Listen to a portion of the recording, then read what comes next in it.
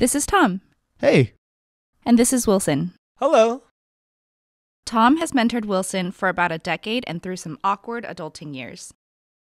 They process through Wilson's questions on dating, calling, and identity. But Tom believes that the answers to these questions aren't primarily outside of Wilson, but reside within him.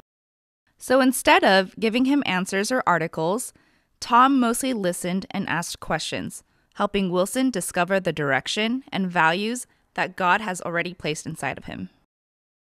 The Adulting Journal was birthed out of Tom's mentoring relationship with Wilson.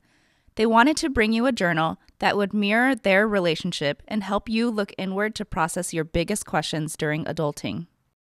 The questions that Google can't answer for you.